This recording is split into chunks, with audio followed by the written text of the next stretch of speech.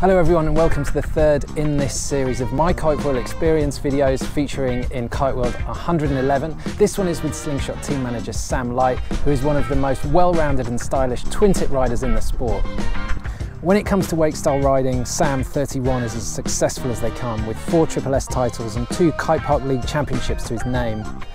Along with fellow English chargers Tom Court, James Boulding and Aaron Hadlow, he was part of the infamous UK crew who made the Freeride Project video series in 2012, which contributed heavy influence over the development of today's boots riding world tour freestyle scene. As well as arguably being kiteboarding's best cable crossover rider, Sam also has a Red Bull King of the Air medal from 2013. His broad twin tip skills come from an incredible technical ability to understand the mechanics of difficult and risky manoeuvres. So where does he find enjoyment in foiling? Surely an altogether more pedestrian activity. We'll find out in this video with Sam, which largely focuses on his solo, unaided 73-mile circumnavigation around the Isle of Wight in 2020. Hey Jim, yeah, thanks for having me. Yeah, I'm in sunny Hayling Island, as you can see behind me. The palm trees are blowing in the wind and you might even be able to hear the waves in the background. I live right on the beach. You must be doing well for yourself. For me, in terms of your riding, there's always an element of risk. Like the wake style tricks that you do are very powered. If they go wrong, they hurt. Riding a slider in the way that you do is very risky. I mean, some of the gaps that you do are incredible. Massive kite loops again. And it just seems to me like foiling has this massive disconnect. So do you think that's right? Yeah. And where is the enjoyment for foiling for you? The big thing for me about foiling is that you can progress without having so much commitment, both mental and physical. You know, to be at the top of your game to do park or freestyle or big air, there's a huge amount of commitment. Freestyle is extremely physically demanding. You have to keep in really good shape.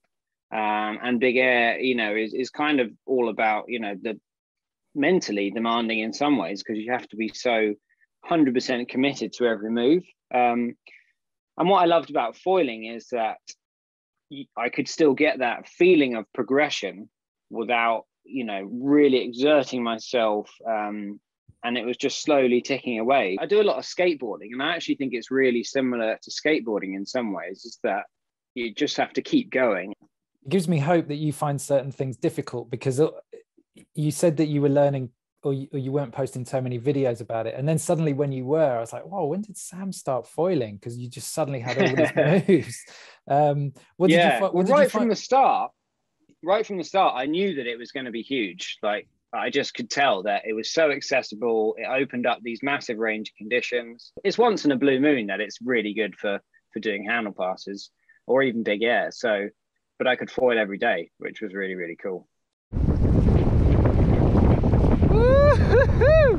It's quite the view. What I wanted to talk about the Isle of Wight navigation is what came first. You've grown up on Hayling Island, so you pretty much stare at the Isle of Wight every time you go to the beach. Was it always something you wanted to do, or was it since you started foiling and realized this is a machine that can go upwind like nothing else? Is that when the challenge came into your mind? I've always taken an interest in the Isle of Wight, just, growing up on Hayling, you know, having access to, like, my dad's got a rib, you know, we used to go across in the rib for lunch occasionally, and did the odd sailing trip. I actually did the round the island sailing race when I was like 10 years old. And I did it for the first time last weekend in my own boat. So that was really fun. But yeah, I've always been aware of that race, and the distance, and the kind of penny was dropping as I got better at kite foiling. I started using a GPS watch and kind of trying to quantify my sessions to see how fast I could go, and then kind of started doing the maths in my head. Okay, so I'm averaging 20 miles an hour. Like, I could go quite a long way in 5 hours. So I started to like set myself little missions, because in the Solent where I live, you've got the Isle of Wight. It's a big protected area with like tons of buoys and forts and stuff. So I would go like maybe a couple of miles around a fort by myself.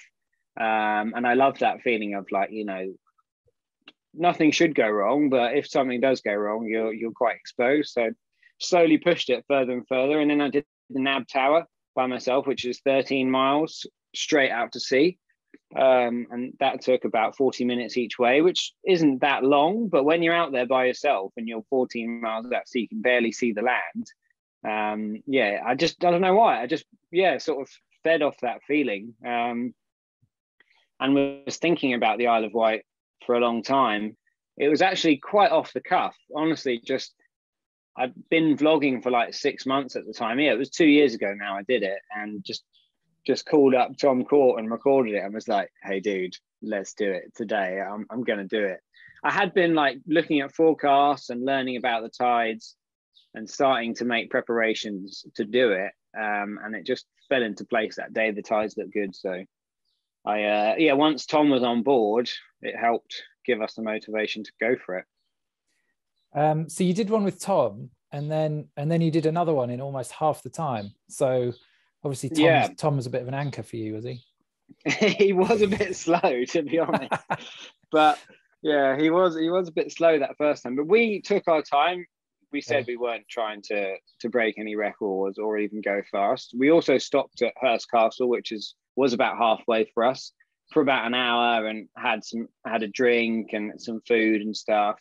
And then we went up to the Needles, and we spent probably half an hour like kiting around the Needles, because I'd never kited there before, and it was ideal conditions, getting some shots. And we had Tom's friend on the cliffs taking some pictures of us and stuff. So yeah, we did it in 5 hours, 45 minutes the first time. And we got the tides quite wrong as well. We had a long stretch around St. Catherine's Point, which is one of the most treacherous parts of it. It was like really strong wind over tide. 25 knots of wind. Was so overpowered, and just it was really hard work making headway.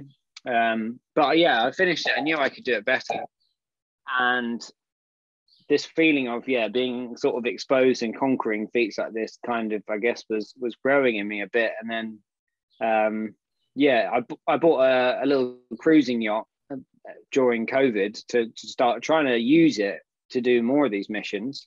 Went for it basically. I sailed my boat to Hurst Castle, which is a great place to start the rounding.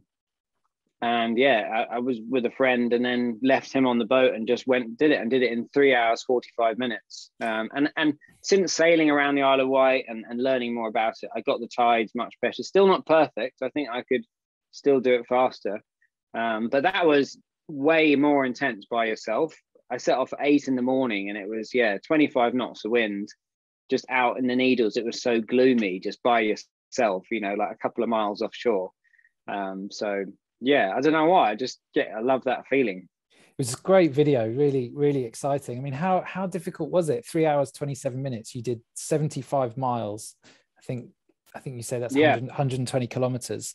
I mean, foiling, sometimes when you're trying to go fast, it's pretty hard on your legs. You have to physically exert yourself to work hard at foiling. When you're trying to go fast for a long period of time, it's pretty hard, isn't it? How physically difficult was it? Yeah, it was really physically difficult, but also there was no chance of me like struggling with it. I guess freestyle and big air and wakeboarding is quite physical. There's a lot of squatting and things like that, which does like translate, like that power in your legs doing freestyle and big air translates to pushing on a foil and balancing. And I was kind of training for it loosely. I was setting, I wouldn't just go for a meander of a foil, in this like last summer. I'd be like, spending 45 minutes going upwind as fast as I could and seeing how my legs felt. So there was definitely some preparation done for it.